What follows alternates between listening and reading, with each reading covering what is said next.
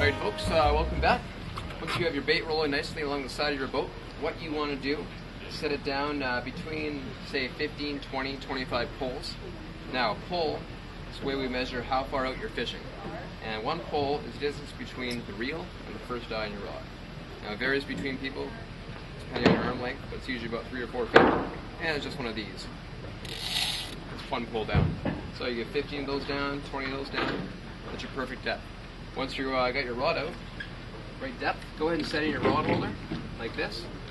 And there's no need to have your rod holder up like this high. Go ahead and keep it nice and level with the boat like that.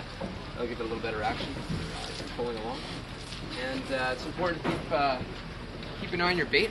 I recommend checking it every 15 to 20 minutes if you're not getting any bites. Could be seaweed on it.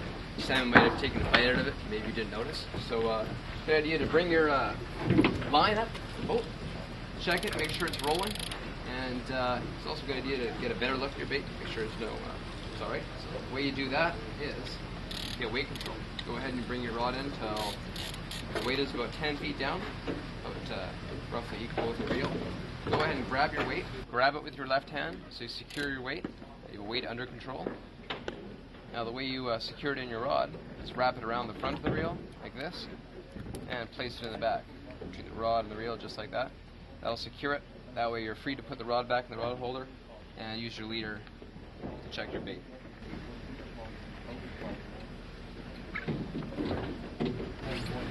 And sit down.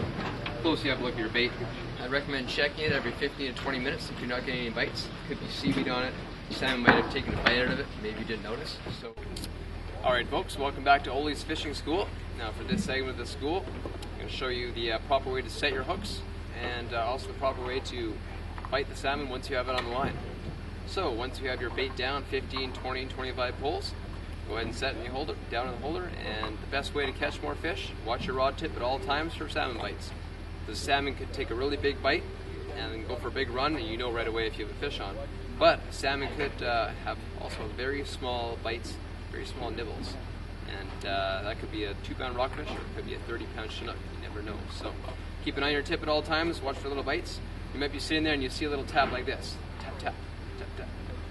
Now when you see a little tap like that, before you do anything, don't grab the rod. Go ahead and give him one of these out. Give him 1 or 2 pulls out. Pulls a line. What that does is just going to stop the bait, cause it to flutter down like that. So salmon on the first strike, they're just coming to have a shot at the bait to kill it or maim it. And then they're going to come around for a second pass. So give a couple of pulls of line out, then slide your rod out of the rod holder, like this. Hold it perpendicular off the side of your boat. Hold the reel right here with your thumb, really climb down it really well, and just wait. What you're doing now is you're waiting for the salmon to really bite on that line. Now, the first is just melting it. You'll see the little nibbles, little nibbles.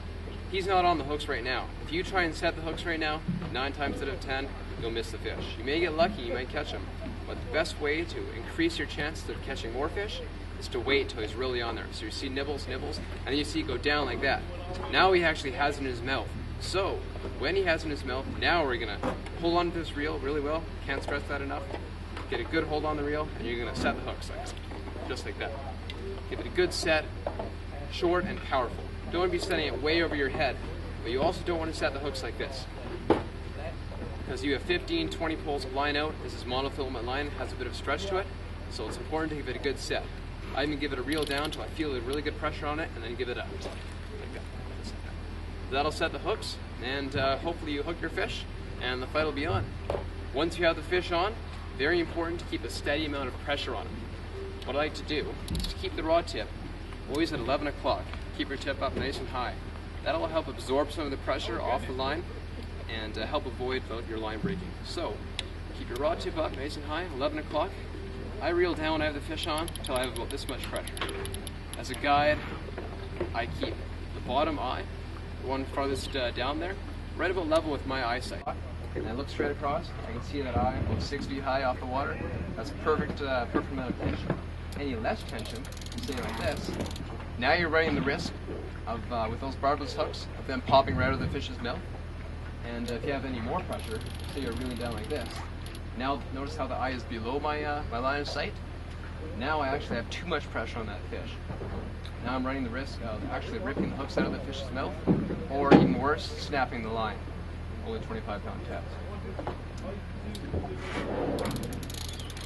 Perfect amount of pressure right there.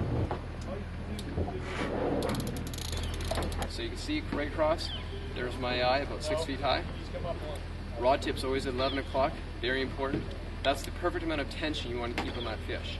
What we'll do is we'll show you how that looks like here.